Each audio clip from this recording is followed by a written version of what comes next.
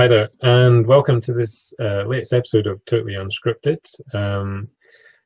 So today we've got quite a bit to get through. So in a second or two, Bruce is going to talk about the new Sheets Developer Metadata, which is available now. So this has got some interesting functionality within Google Sheets.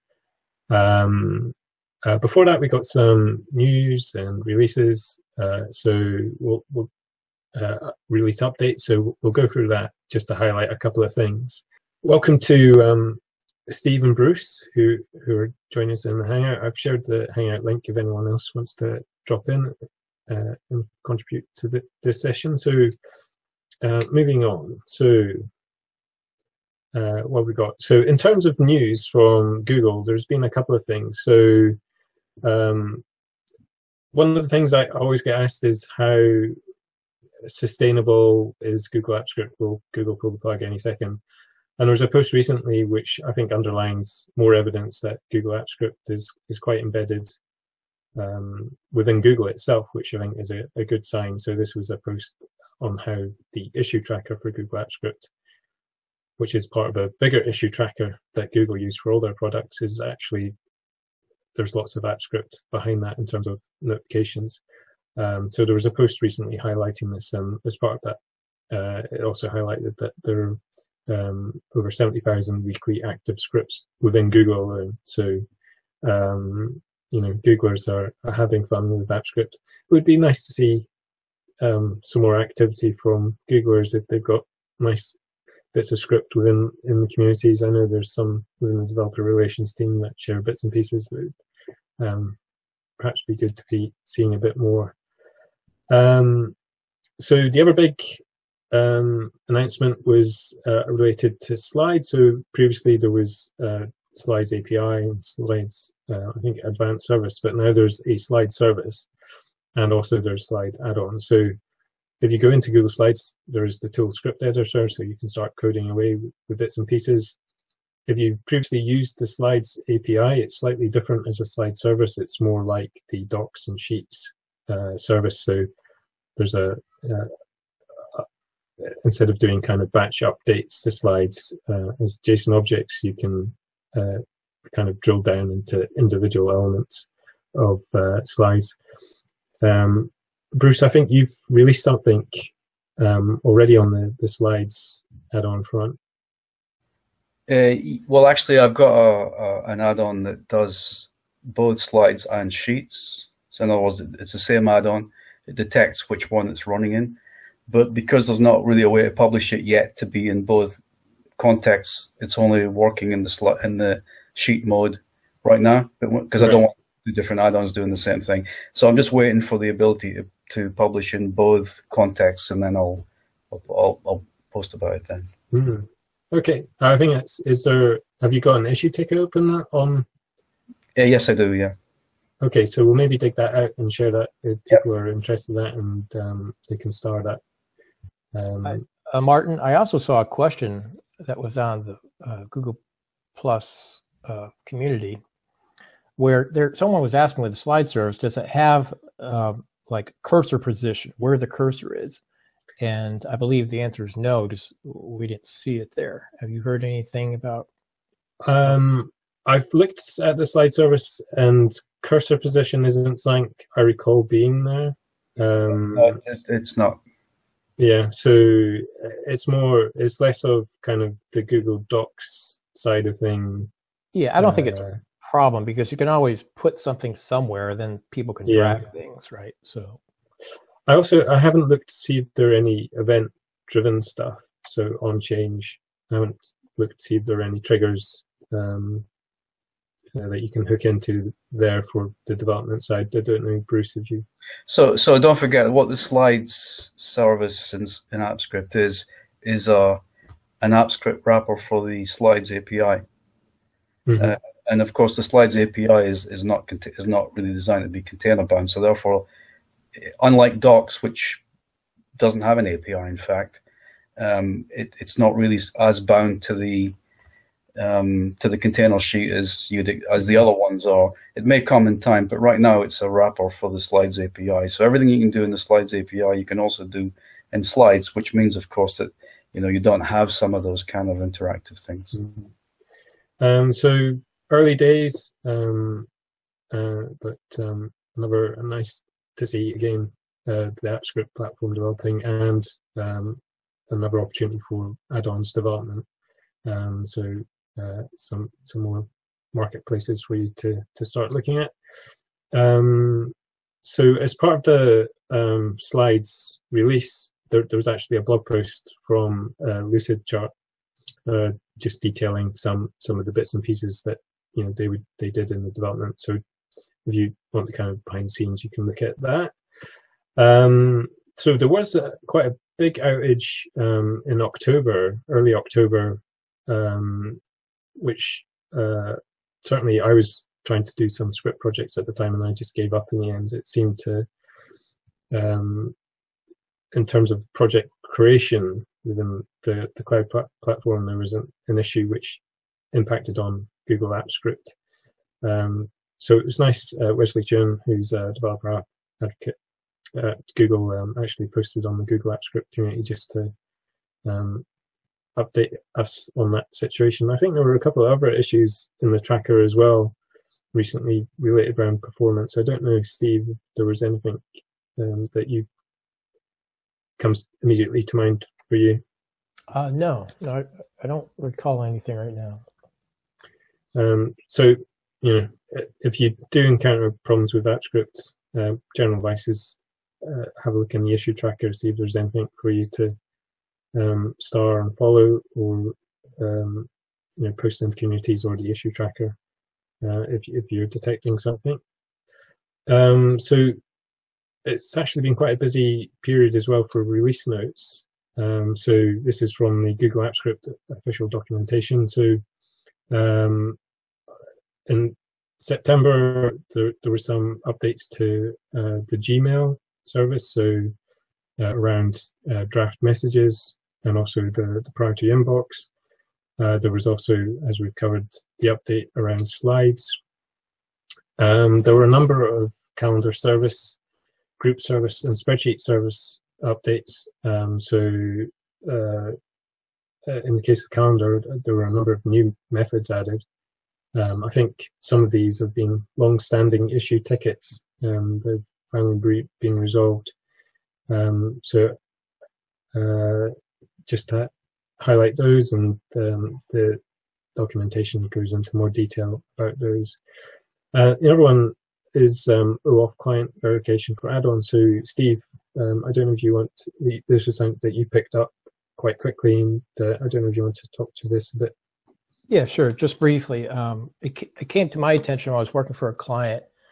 3 add-ons were published, and it passed. We got the acknowledgement that it was approved, and then we went to the public, domain to look at it, and we got the unsafe warning message. And of course, I scratched my head to say that's not supposed to happen with the add-on process. So then I noticed the next day, after contacting someone, that they did change the process, where before you submit your add-on for review, you're now supposed to, just like with other web apps, submit the form for the OAuth client verification process. So now that's a new step. It's no big deal. It's just an extra step. So the continued evolution of AppScript. Did you sense this causing frustration for people? Did anyone get caught in limbo between? Well, I did, but I don't recall anyone else on the add-on community posting that. However, it does remind me of another post that's slightly off topic, and that is, I had a post out there a couple weeks ago about some people were reporting a delay of the normal approval process for add-ons. Yeah, I think it was 2 weeks, wasn't it, or more? Right. And then I heard back from one of the Google contacts saying that there was a delay, but they're back on track and everything should be fine. And so we went another week or so with no complaints, but then just this week, I saw a couple of people saying they're waiting a little long again. So I think it's just a matter of, the flow of work they have during the week. Yeah. Yeah. So it's just one of those things we have to be patient with, I guess. So that's useful to know. And again, there is the G Suite add-ons community as well, where you can, if you've got add-ons specific questions or tips and bits and pieces you want to share. Moving on to some of the community stuff. So there's quite a lot of stuff that has been picked up. So well, I've kind of picked up, and I thought I'd just go through a couple of these. So just kind of following on from last month's Totally Unscripted, where we were talking about Data Studio and community connectors. So this is a way, basically it's AppScript is used to provide data into Data Studio. And Dimu has posted something that was quite interesting. So in the official documentation for community connectors, it mentions create a manifest file within the script editor, and this just doesn't exist right now. So there is, within the community connectors, it is, I think, a developer preview, so you have to sign up. So there's obviously something Google are working on around manifest files for Google Apps Script. So when we get more information about those, that we can share, we will. So again, something else around something that appeared then disappeared rather quickly. Barry Roberts came across and managed to grab a screenshot of a script manager, which was under the tools menu in Sheets. So again, we've got no more details on this. Again, indication that Google are tinkering behind the scenes. This was actually a nice post I thought Bruce put in around the offset function. So this is in the Sheets service. So there are a number of ways that you can use offset. The way that Bruce highlighted was just to grab the header row. I thought that was a nice tip. Hopefully you can start using that one in your script projects. So here was another one that related to new Google Sites. So previously with old Google Sites, there was a script editor in there, and you could publish basically widgets and web apps within the old Google Sites. With the new sites, there wasn't anything, but Google have started permitting people to embed URLs. So there's been updated guidance that Steve's highlighted on the official documentation about the process. Basically, you're just publishing as a web app and then using the URL in Google Sites. So I had a quick test of this earlier, and sometimes when you publish web apps and embed them in other websites, you get the annoying this app wasn't made by Google. So that's not visible when you're embedding a new Google site. So it's a very clean look. So again, you can start considering how you're going to use Google Apps Scripts in new sites. So it might bring more people across to new sites. I don't think, was there anything else? Was this something you got to play with, Steve, or? No, I didn't actually play with it per se, but before this, I wrote a Chrome extension to that was right, yeah. It kind of get you there before they had this. So this is much better. So now, if someone wants to use the new Google Sites and have a app script web app embedded, it's possible. So. Yeah. So one bit of advice I think that came out of this comment thread is when you're putting your published web app URL in, make sure it's not your test the latest code version. So the one with the dev at the end of it. You want the .exec version, or that will cause you some headaches. So this was another useful post from Demo Design. So just it's probably worth just delving into that one. It's looking at how you set up push notifications in Google Apps Script, which isn't straightforward, just because of URL-fetch doesn't have all the header information that you need. So this was quite a nice post to the community, just detailing or outlining how you could do that with Firebase. Something else, Andrew Roberts started a community projects collaboration ideas list.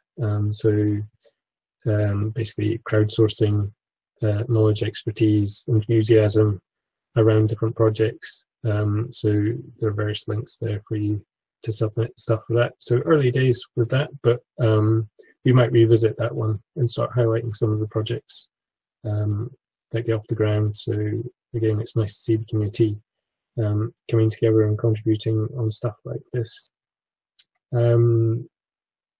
So at the start of the show, I mentioned, and we mentioned last month, that there was a new Google, well, there have been a couple of attempts, I think, of Google Apps Script Slack channels, but we've got another one going thanks to Andrew Roberts and Jonathan Broughton. I think have been the key drivers behind this, and as part of that, Jonathan Broughton has actually developed a very nice Google Apps Script powered sign-up form for Slack. Slack can be a bit problematic sometimes in terms of sign-ups.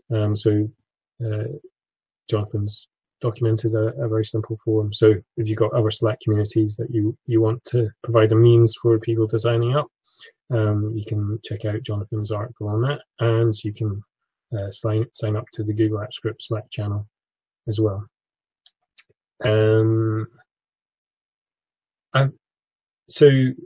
We've talked quite a bit in previous shows around Firebase. So this is just another data solution around Firebase.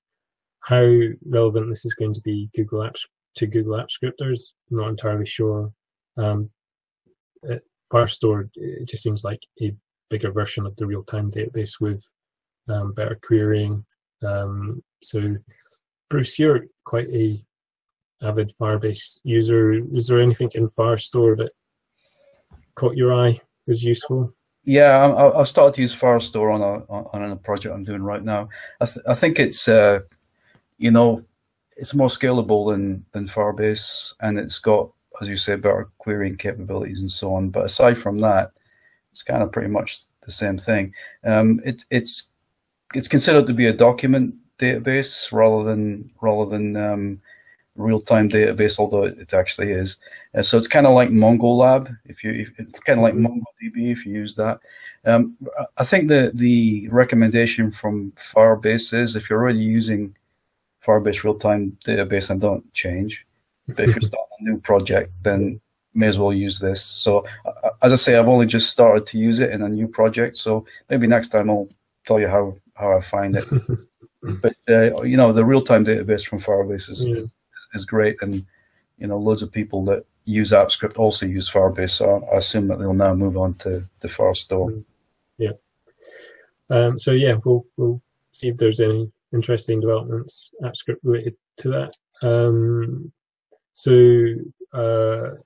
This something from Bruce. So there are a couple of authentication libraries out there. Bruce has been developing Go. So Bruce, you've recently pushed out a couple of new features for Go, which I really like. I don't know if you want to quickly flag those. Yeah, so there's obviously lots of different flavors of OAuth 2 authentication, and the easiest ones are service accounts and so on. But the more complex ones is where you have to ask for a user's authorization to be able to do something. And the problem before is that you needed to create a kind of your own web app to be able to ask the question if it's okay to do something within AppScript, or sorry, within OAuth 2, which meant you had to create a web app or a sidebar or something like that, which was a pain because it had nothing to do with what you were trying to do in your script.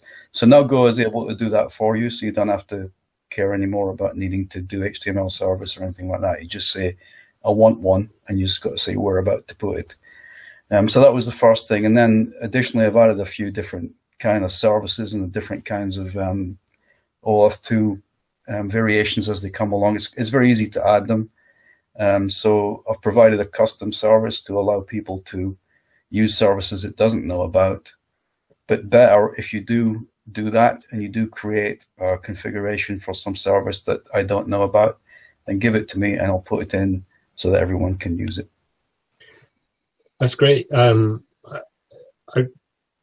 did a couple of YouTube examples recently. So the first one used the OAuth 2 AppScript library, and the second one used Goa. So you can dig those posts out from my blog, and you can actually see the differences in terms of the setup. And given this new development that Bruce is, I'll probably need to revisit that and show how you can do it even quicker. But you can see, I found the Goa one to one kind of the usual kind of learning curve with these things, but once you got your head around it, it seemed very straightforward. And so I'm definitely a Goa convert, so I'll be Goa all the way from here. So finally, just to highlight, we're coming into the GDG DevFest season.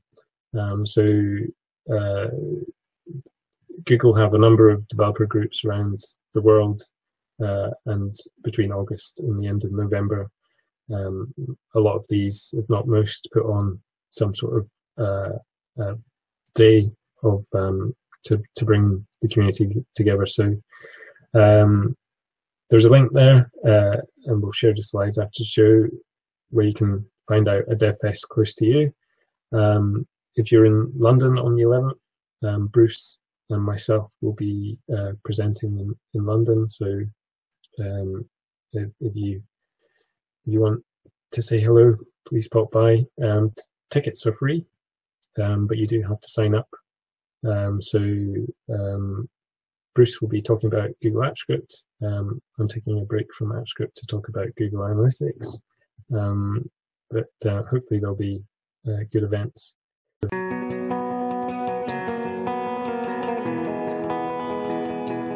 So what we're going to look at is what's called Sheets Developer Metadata. They've been around now. They were in a kind of a preview state for a little while, where the API for it was available, but it wasn't actually built directly into AppScript. So you could get at it through the Sheets API, and of course you still can. But now it's also part of the Sheets Advanced service, so you're able to use it directly from AppScript. So it's a good time to get to know it. So first of all, what is it? It's a way of associating data with particular locations in a spreadsheet, which is pretty useful. You could think of it as being like a properties service, except with the added attraction of being able to specify a location. So what that means is, let's just say this column in my sheet here. Now, let's just say that I want to know where that is from my AppScript, but let's just also say that someone could be changing it by changing the name of the column, or inserting a new column, or maybe changing the name of the sheet on which it appears, or something like this. Then my AppScript might not work anymore, because things wouldn't be where they used to be.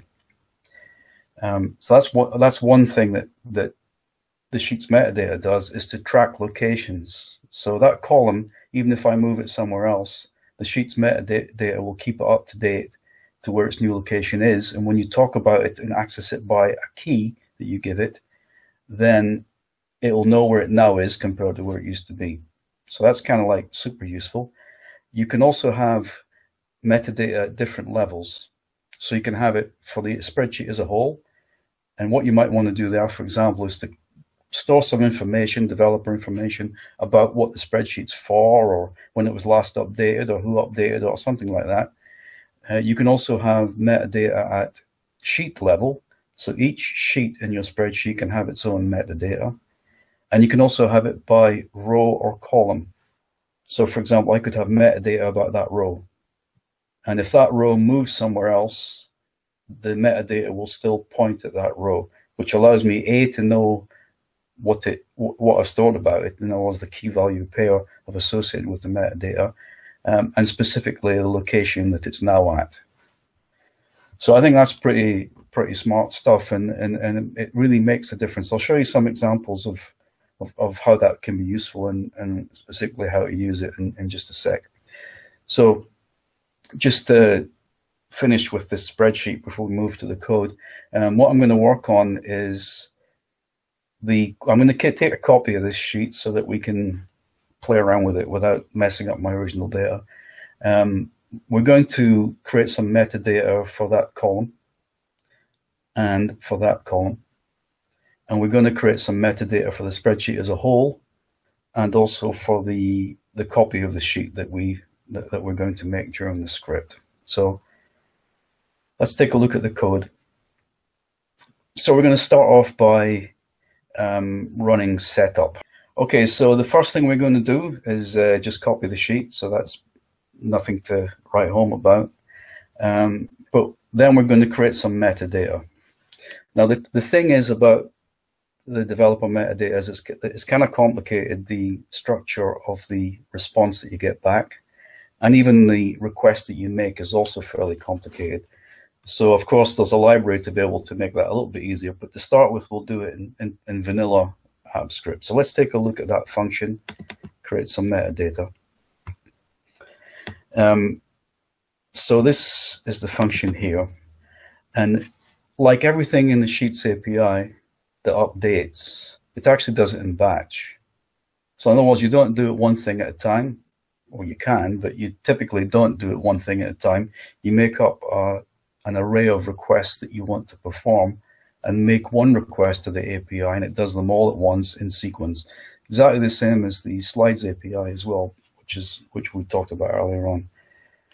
So just before I go through the detail of what a request looks like, one of the useful things that I always do when using metadata is to copy the documentation, what all the different resources look like. You can see there's quite a lot of them, and they're fairly complicated. So rather than going back and forth to the documentation, I just copy that in here so I can quickly find out what it's doing. Otherwise, I get totally confused. So that's always a good thing to do. Let's get back to the function then. So my first job is to create some requests. So a request consists of an array of individual requests, and each individual request contains a property that describes the thing that you want it to do. So in this case, I want to create some developer metadata. And that takes an object, which is called a developer metadata object, which is in that comments that we looked at the bottom of my script, and also obviously in the documentation.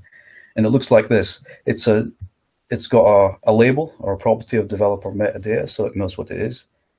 And then there's a whole bunch of stuff in a developer metadata object.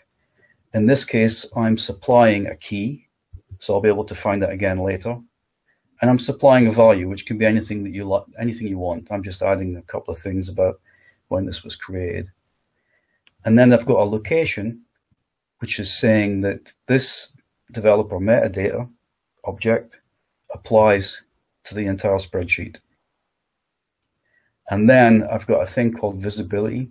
Now, just like the properties service, there's the concept of being able to look at some data that's associated with a document or with a user and everything else. But in the case of metadata, there's two visibilities. There's document and there's project. If you specify document, this metadata will be able to be found by anybody who's able to access this document. By the way, when I say be found, it's only visible through a script. You can't look at it through the spreadsheet UI or anything like that. You have to write a script to be able to see it. And the second visibility you can have is project. And what that means is that the metadata is only visible through a script that uses the same console project. So in AppScript terms, that would be the same script typically. So if you think about the property service again, then you know that everything in each of the 3 flavors of property service in AppScript applies to the script that you're in. Even a document applies to the script that you're in accessing this document. Whereas with the metadata, you can make this metadata available to other things in the script that's wrote the thing in the first place. So in this case, my document is saying that anybody who looks at this document, any script that's able to access it, can see this metadata. Okay, so that's my first one. I'm creating something that's called spreadsheet details, and I'm saying that the location of it is the entire spreadsheet.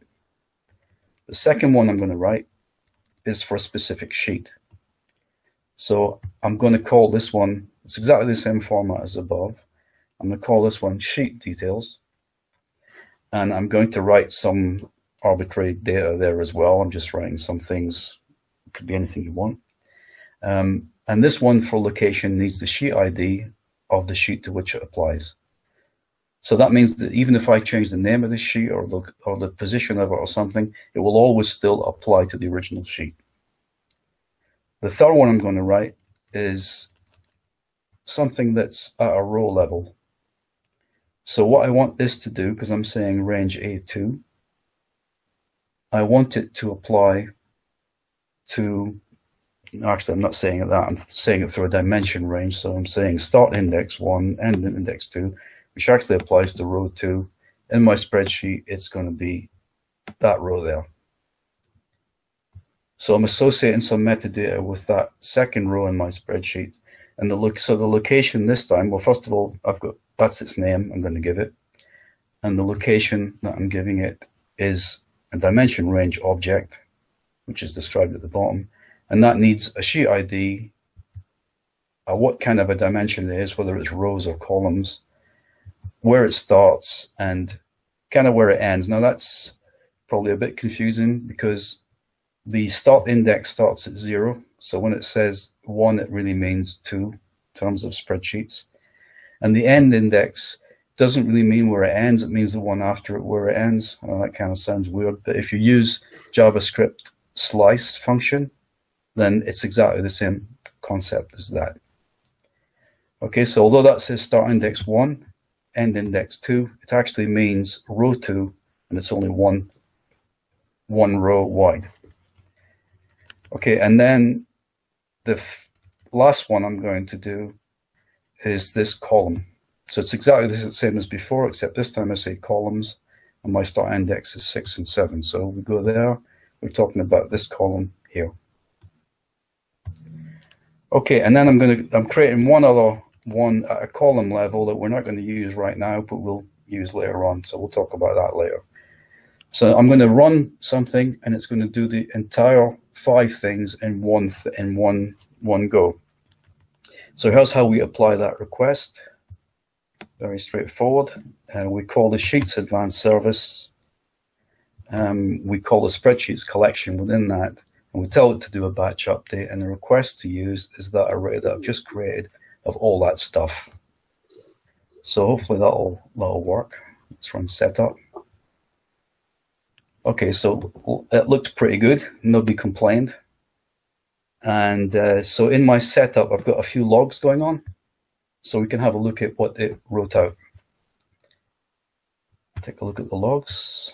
So the first thing is the response from the API create batch request. Now, this is what came back from the Sheets API, and it is a maze of properties, as you can see, loads of stuff. And it's really quite difficult to make any sense of that. And so one of the criticisms I would have, in fact, about this API, which I really like, is that the responses and resources are rather complicated, and it's quite hard to, when you're like 6 or 7 properties deep, to know what's going on. So I like to tidy that up a little bit. So I've taken the replies and selected out just the stuff that I want to see. I only really want the ID, the key, and the value of each of the things I've just created. So if we now look, and I'm logging out here. So if we now just take a look at the logs, the log again, and look at the second thing, which is the tidied version of that, which is here, then we can see that we've just now got this stuff, which I'll just put into a JSON tidy wrapper so we can take a better look at it.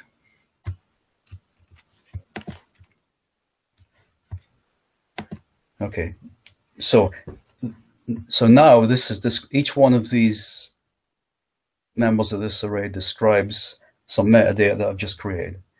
So every piece of metadata has got a unique ID, which we can use to index it, but it's also got a key.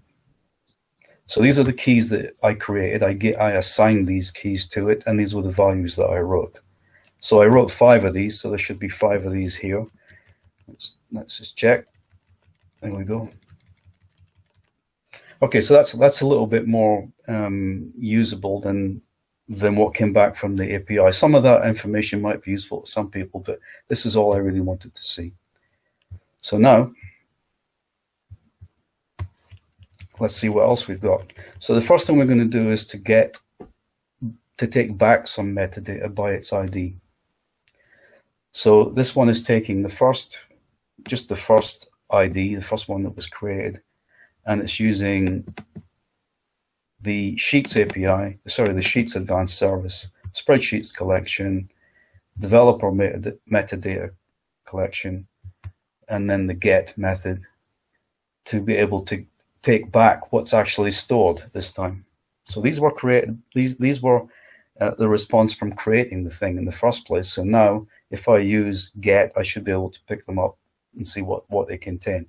So let's have a look at what we got there.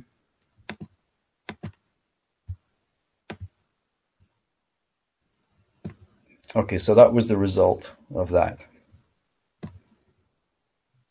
So this shows us that we are able to, given a key, so in this case spreadsheet details, it could be any of the others, you can go ahead and get back the values that you stored, in this case for spreadsheet level.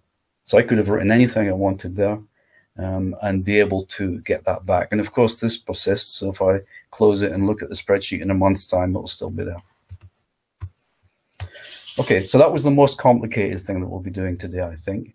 Before I move on, has anybody got any questions? So when you're querying back the metadata, can you only query it back by the ID it generates? Or? No, well, no, because typically you don't know the ID. Typically you only know the key. So that's what I'm about to show you how to do that in a minute. Okay. And just to reiterate, with this being document level metadata, so if you had a standalone script running somewhere else where you have access to this spreadsheet, so it's shared with anyone with link, you could grab the spreadsheet by ID, and then you could get the metadata that you've just written here out. Exactly, as long as you've specified visibility document, yeah, rather than visibility project. Visibility project means only the script that created it can read it. So that immediately seems like could be really useful within an add-ons context then. Yeah, well, actually you can already sort of do that using the Drive custom properties. However, they're just about the file itself. They're not locational. These things can be. Okay, any other questions? Okay, so let's move to searching now, because typically you wouldn't know those IDs. As Martin said, you'd only know the key. So actually, we're going to start from now on. We're going to use a library, so we don't have to go through all that junk again. But the library we can look at in some detail, or you can look at it later if you like. But for the moment, just kind of believe me what it does, and then we can cover it later on. But so the first thing we're going to do is search by key, and these 4 items were 4 of the 5 that I created at the beginning. That was the keys that we gave them. And so just to let you know what the library is doing in this case, it's doing the Sheets advanced service, it's doing the spreadsheets collection, developer metadata, and the search method. And that takes this kind of an object. It takes some data filters. And data filters can contain lots of things, but right now we're just using the key. So it contains a developer metadata lookup. By the way, if you're familiar with the Sheets API anyway, or at least the Sheets advanced service, they use data filters already. So the developer metadata property has been added to data filters to be able to cope with this kind of data rather than the regular filters you find in spreadsheets. So this search by key is essentially doing that. Okay. So in this case, we're going to look up each of the 4 items we created, and then we're going to show some results for a few of them. Okay. So let's run that. Hopefully it'll work. Okay. So the first thing that we got back, I think I've only printed out one of them. Yeah, this is just this one. So that's the result from having done a search. So again, you've got a fairly long-winded result. You've got a property that says what it is that it's returning the result of, a match developer metadata, then a repeat of the data filters that you gave it, and then the key and value itself, and the ID, and then location, and all sorts of stuff. So that's what that gives, and this is the column level one, which, if you remember, pointed to this column here. So again, I'm going to tidy it up, and in the library I've put a tidy match function, which gets rid of all the stuff that you would get back from a search request. So now if we look at the log file again, the tidied version of that is this. So we'll look at that in a formatted way here. Here we go. So what we got back then is we searched by this key. In return, we got told its ID, what visibility it was at, the value that I wrote to it, but more importantly, its location. So it returns a dimension range object. If you remember when we created this in the first place, we got to know about start index and end index and everything. So now that tells me that this particular column right now is stored there.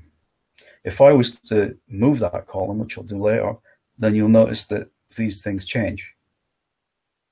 So you'll always know where that column is, even if it gets moved somewhere else. Okay, so that's that. Let's get back to the script. What else have we got in here?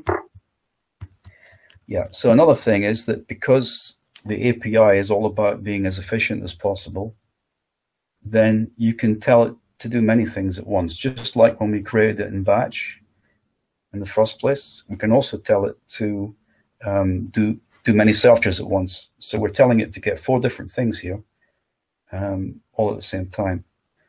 So the search by key, what will happen is it will blow this data filters out to include this kind of an object for each one of these keys.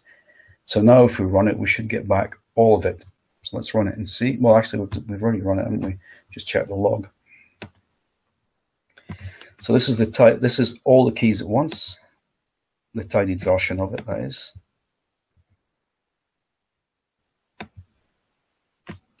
And we'll stick that in here.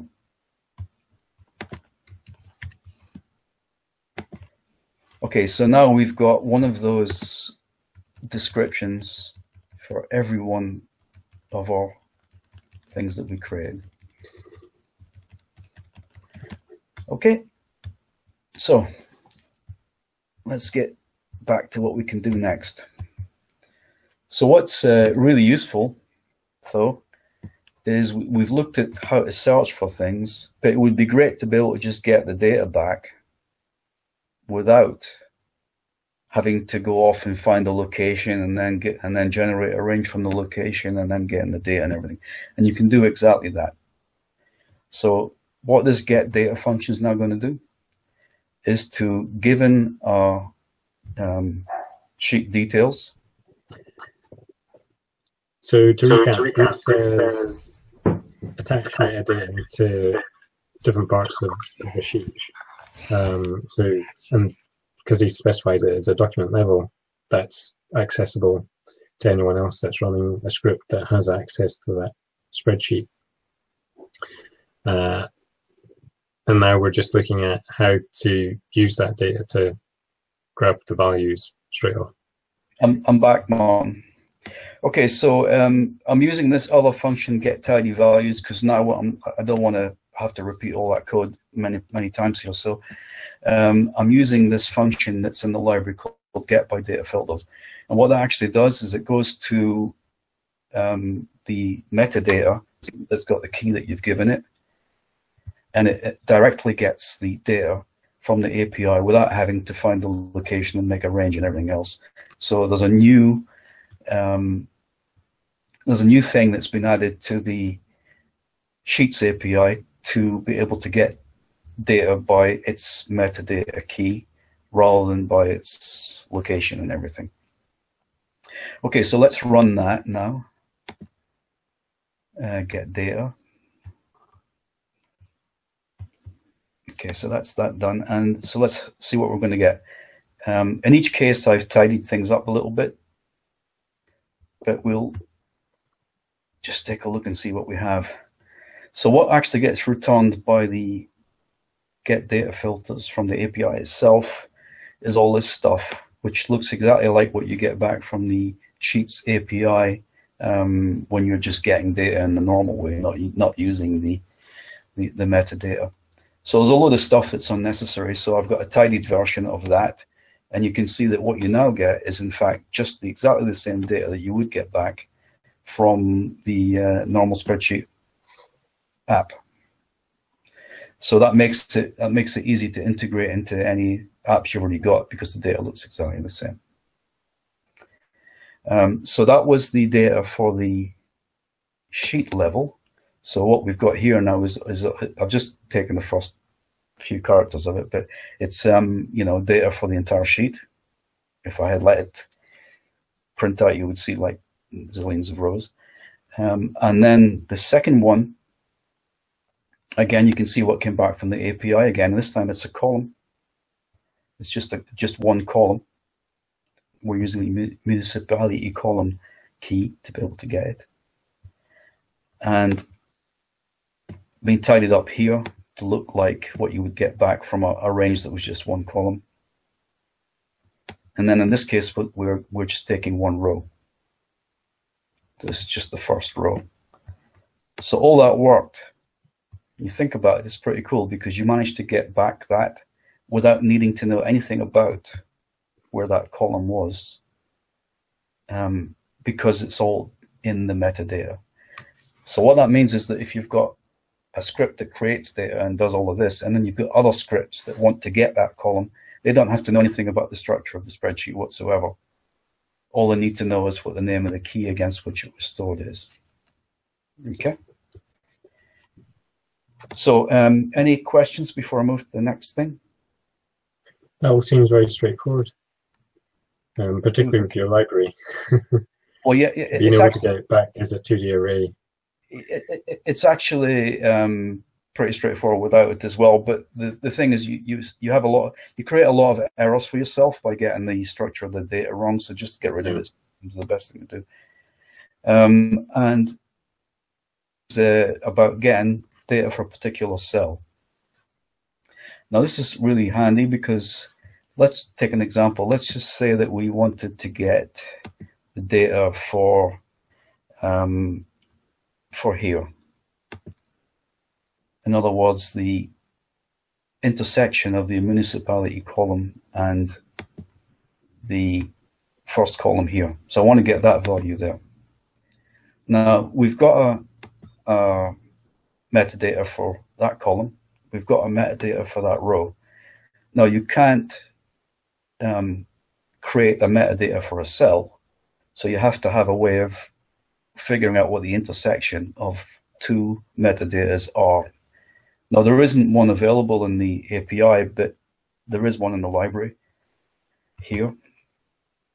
It's really not, I won't bother going into it right now, but it just looks up both of these metadatas, figures out the range that it's at, and figures out the intersection. It could be one cell, or it could be like multiple cells. It's just a square, if you like. And what it actually returns is not a range. It returns a function with which you can make a range. And the reason for that is because when I kind of try, and when I make a library, to not take any top-level objects over into the library, mainly for security. Because if you have a library and people pass their spreadsheet app to that library, for example, you don't really know what the library is doing with your spreadsheet app.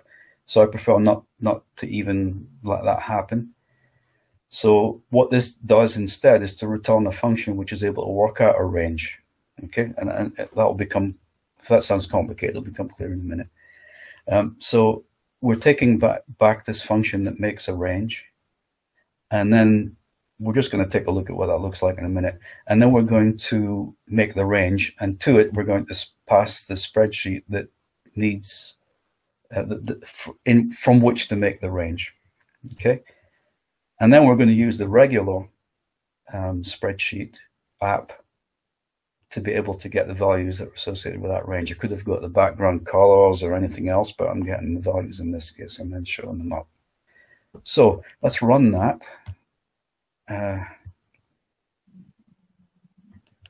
Okay, and we'll take a look at the result. So there's the answer. That's this Port Moresby, which is exactly what we wanted. So we're looking at the wrong sheet. We're looking at that sheet. So we're looking at the intersection of that column, which was the first one, and the municipality. And the function that it returns, by the way, is this. That's the code for the function it returns. And it uses something called closure, which you may or may not know about, but that's a way of embedding data from another function in the state it was in when the function was created. So that's how that can work. Okay, so now this is the magic, because now we know that we can get data from a particular cell by running that. So what happens if I mess the spreadsheet up completely? Let's say that I insert a column to the left of that. And now if I run get cell data,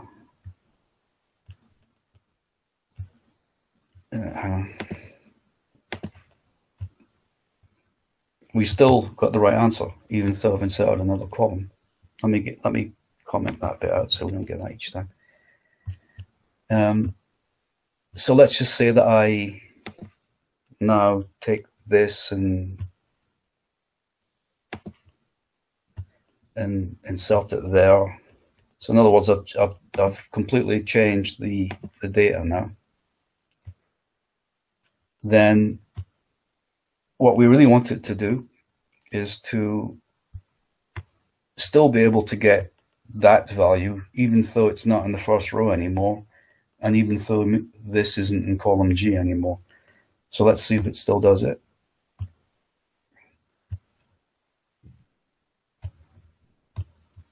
There it is, so it still works. So that's kind of pretty much it in terms of the how you might use it in a batch mode. But there's another really useful thing which I'll just cover in a second. It'll just take me 5 minutes to do. So, but before we get there, is any questions? So when you make a copy of the spreadsheet, is the metadata lost? Well, it's not code across on the copy. No, it's not. No, it's not. Because the metadata is, well, actually, obviously the metadata for the spreadsheet is still existing because that's at the spreadsheet level. Yeah. But the metadata for the sheet is still applying to the original sheet and not the new one, because it applies to the ID, the sheet ID. And when you create a new sheet, you get a new sheet ID. So therefore, it doesn't apply to that one. It applies to the old one. on a spreadsheet level, the same thing?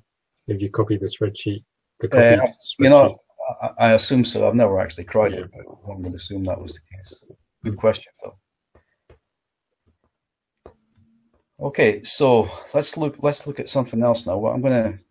I do have a cleanup function here, which I won't bother going into in much detail, but it's using the batch mode again to create a bunch of delete requests, which we've got here.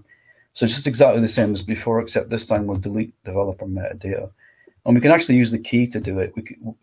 But we can use we can use the ID to do this, but we can also use the key. I find what's interesting is this document level concept. So Yeah. you could write another script, and if you know the keys to a particular spreadsheet, in this case, you have access to it. Mm-hmm. Yeah. Because I can see someone writing, starting off at the higher level of Google Drive and leveraging known keys that you would have to know to drill down, to pull out data. Yeah, I'm back, guys. So we were just talking about the document level stuff and how a different script, as long as you have write access to the spreadsheet, you can access the metadata keys. But could that be used maliciously and overwriting your existing keys? Yeah, so I was just about to say that when you use create metadata key, metadata item, I should say, then what you're going to do there is you're going to create an additional one. So if there's a key A there already, you're going to create two A's. So, however, there is an update. And so, in other words, you can use update metadata key rather than create, in which case it will overwrite the original one. Although, having said it, but the point is that you need to have write access anyway. Yeah. But you can have read access and not read that. So if you're going to screw up someone's spreadsheet, you could do far more damage than just metadata. Absolutely, yeah. If you've got write access, you can do whatever you like, right? So metadata is the least of your. Okay, so that's that. Where were we? Yeah, I was about to show something else. I was talking about deleting, so I can clean up either by using the IDs, and if there are obviously multiple items for a particular key, it's only you need to do them all. So, but you can also delete with using a developer metadata object, which can have a metadata key in it rather than an ID. So that'll delete everything with a matching key. So I'm going to delete. Now I'm not going to delete everything here that's got these keys associated with it. So I'll run that. Let me ever run it. I can't remember. And now if I run that search thing that I had at the beginning, hopefully it won't find anything. Yeah, there's nothing there. That's good. Okay, so we've cleaned up. And so we'll run setup again, which will create those things, and also it's made a fresh copy of the spreadsheet without any of that changes that we made. Okay, so now imagine that you want to now do an on-edit type thing. Okay, actually I need to open this. I think I've got one already set up. If I'm lucky, I do. Yeah, I do. So normally with an on-edit, you're going to be doing something like this. Let's just say that I want to, where's my sheet? Let's just say that every time I change something in that column, I want the timestamp to appear here. Okay, it's quite a common thing that people like to do. So typically what you do is you do something like this. You'd say, that's the column that I'm looking at for changes. That's the column to update when something changes. And that's the sheet for all the stuff to happen on.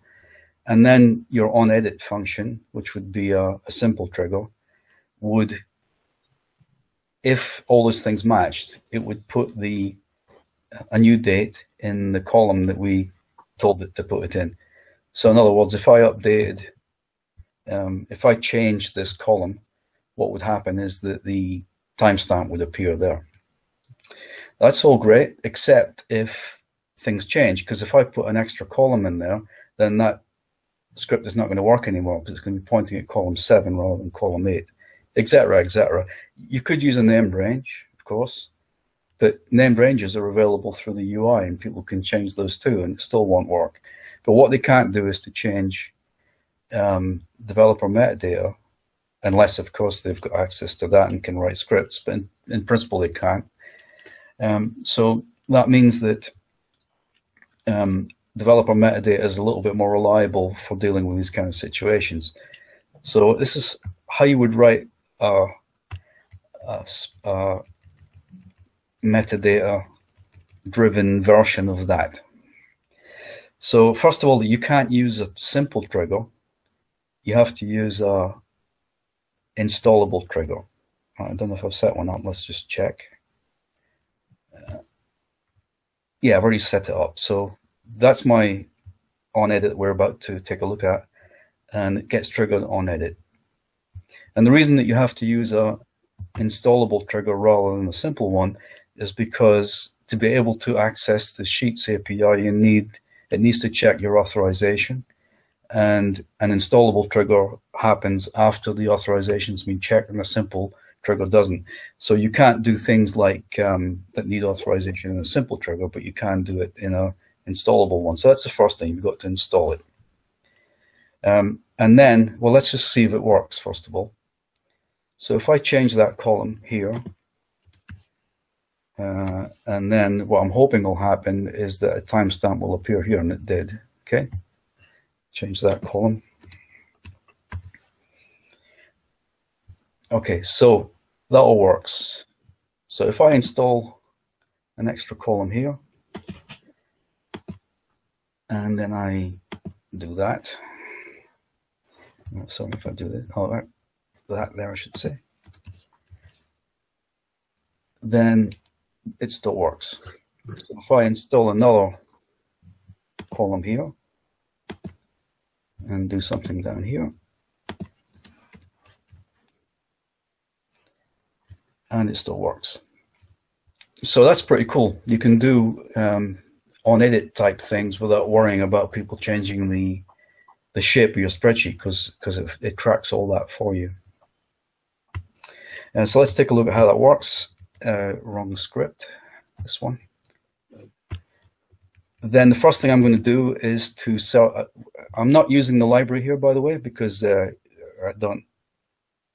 just wanted to show you how to do it in vanilla Sheets language. But I do have a little function to do a search for me. We'll look at that in a minute. So I'm saying, first of all, get that column. Now I could have done get both the columns that I'm looking for the address of at the same time, but here I've done it to make it clearer. I've done it as a separate search. And the first thing I need to do is to get the dimension range. The dimension range is that thing that says the start index and everything else. And if I got a dimension range, and the range that's being edited right now, the current start index of the dimension range that was returned by looking for the column that had metadata associated with it, and it's the right sheet ID, then I'm in the right place.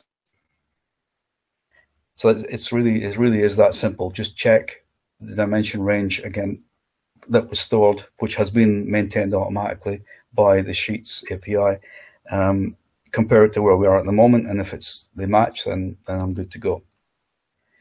So if I'm here, I know that I'm in the right column. So now I need to go off to the metadata and find the timestamp column, because that might have moved as well. In fact, it did in the example that we just went through. So again, I use the same functions to get the dimension range, and I just do the update as normal, and that's kind of it. Quick look at the searches. So we already looked at how to do a developer metadata search in the previous example, so it's the same as before. We're just using the key and using the search method. And get dim range is kind of like boring because it's got to go through the entire properties resource that was returned by the search, and it has to keep on checking to see if the property is there, etc., etc. But eventually we end up with the match developer data location dimension range, which is all of that stuff joined together essentially. So you can see why I want to use a library, right? Anyway, that's kind of it. So that is super good, because all those problems you get trying to do things in event-driven spreadsheet type things like this, those problems go away by using metadata. So that's it. I don't have anything else. I think I've done a few posts over the past few days with all the stuff that you're looking at now, in order to, in case people wanted to understand a bit of background before this. But if you want to look at a bit more detail after it, then I'm sure that it'll be on Martin's website, and you can pick up from that. I think the worrying thing is, as Google Apps developers, we should no longer be in a position of developing add-ons where if you get feedback saying, "Oh, does this work if I move the column around?" or something. Exactly. Yeah. No excuses. Is very achievable now. Yeah, I mean, before we had to do things like use the column heading or something like that. Yeah. But we don't even have to do that anymore. Yeah. One question when you were setting up the metadata on the sheet, you were recording some of your own values as part of that. What's the size limit on how much? Yeah, that's a good question. No, they're actually quite annoyingly low on quotas for this, and I think it might have changed, but I think it's 30K. Right. Is the total number of metadata you can have at the spreadsheet level, and then each sheet can have 30K as well. So it doesn't sound like a huge amount, to be honest, but they might increase that at some point. Now the reason is, of course, that the metadata is stored as part of the sheet itself. So that means that when you open a spreadsheet with Spreadsheet app, then it reads the metadata as well. And if there was like megabytes of the stuff, then opening any sheet would take ages, right? So I think they're being a little bit cautious about how much quota they allow to begin with. But it's quite low, so you have to be careful what you use it for. But having said that, I think so. I guess, but I'm not sure. The quota for any individual value that you write against a particular thing would be maximum 30. But minus any other metadata that you've included. So 30K is the combined allowance on a sheet level. So if you've got 100 bits of metadata you're recording, they're going to have to be quite small. I think it's, and I'll say I'm not 100% sure of this, but yeah. I think it's 30K per individual sheet. So if you've got 100 sheets, you've got 30K times 100, right? Right. Yeah. Well, that was a really interesting walkthrough. Steve, I don't know if you've got anything you want to ask or comment. Yeah, it's just another excellent contribution. Wow.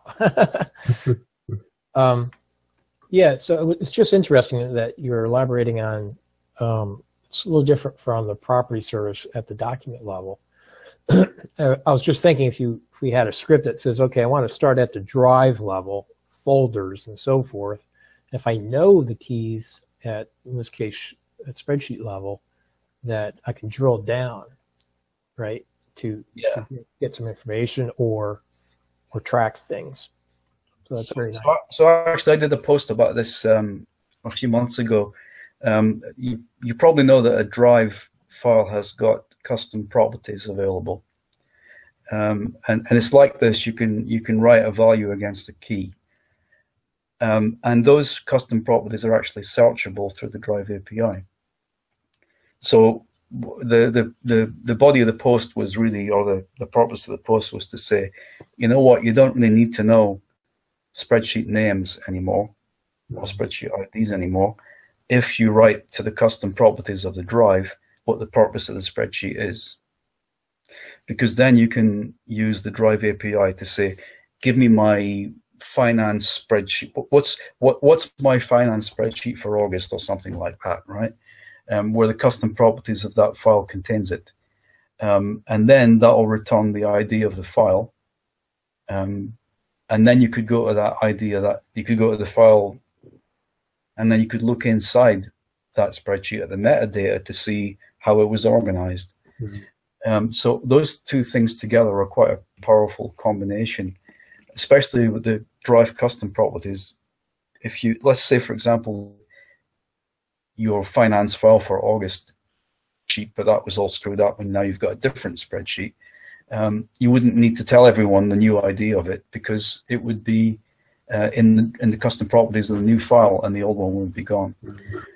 So all that things fit together quite well, I think. Mm-hmm. And with that, I would just like to thank Bruce for his contribution, and Steve as well for his contribution as well. And we'll see you next time. Thank you. Bye-bye. Bye.